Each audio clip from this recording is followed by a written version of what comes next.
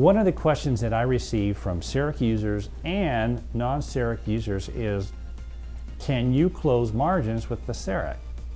Now, even though we're using resin to bond in our CERECs, I don't rely on what I call a significant resin seam to close my gap. In other words, I want margins that would represent the integrity of a margin that you would need with a gold.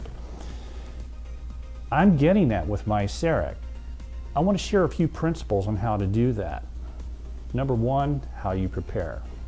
What do we mean by that? You want smooth preps, you want smooth line angles, you want very crisp margins. I finish my margins, particularly the cable surface margin on the occlusal surface, with a red diamond, number one. Number two is the reflective medium that I use. I want to be very thin.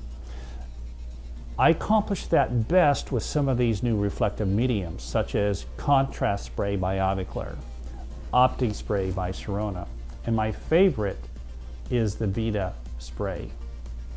It's in a can, it's similar to a varnish. It's very, very, very thin. You can see we apply it very fast. So when you take your optical impression, the secret is when you prepare, which is you're an engineer. In other words, the architecture of your ceramic is determined by how you prepare. So the preparation becomes very important. And knowing this fact that with all ceramic dentistry, the strength and longevity of the ceramic is highly dependent on the smoothness of the internal surface of your ceramic. So the way you accomplish that is how you prepare. When you're taking your optical impression, you don't want to pitch and roll. So I start distal and I move the camera to the anterior component of the mouth. I'm not pitching and rolling. So therefore, if I'm doing multiple teeth, I make sure they all have the same optical path of insertion. Another way I close my margins is I increase my marginal thickness parameter. For instance, on veneers, I'll increase it to 100 microns. If I'm working with really thin margins using Emax, I may increase that up to 150 microns. So when it mills, I get a little extra bulk at the margin. Then I will take a ceramic polishing wheel, which is either a Meisinger or I'll use the Brasler, and I'll polish back that extra little lip, and that creates a knife edge margin, just like a razor blade. And it's not serrated, and with that I'll have margins like gold. So I can get good margins if you know how to do it.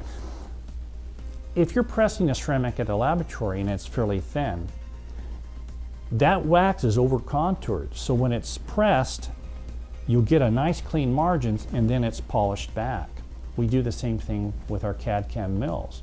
And with that, I get really closed margins. So if you pay attention to the details and you're diligent, in other words, you do it the same way every time, stay really systematic, and stay simple with your preps. Don't get complex with all these little boxes. You want smooth internal line angles.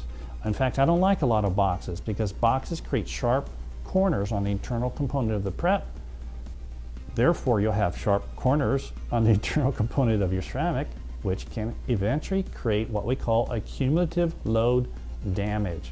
And that's when a ceramic could break on you. So just pay attention to the engineering properties of ceramics and understand how they perform. Can give us restorations that are predictable and should last a long time.